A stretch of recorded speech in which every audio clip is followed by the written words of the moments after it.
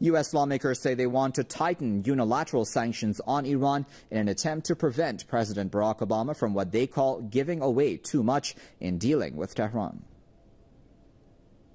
We know the sanctions have gotten us here, and we're worried we're dealing away our leverage. Well, the remarks by Crocker, the top Republican in the Senate Foreign Relations Committee, were echoed by Democratic Senator Bob Menendez. The chairman of the Foreign Committee said his team will move ahead with additional sanctions on Iran this week. Menendez is known to be one of the architects of U.S. sanctions against Iran. He added that the move is aimed at keeping pressure on Tehran.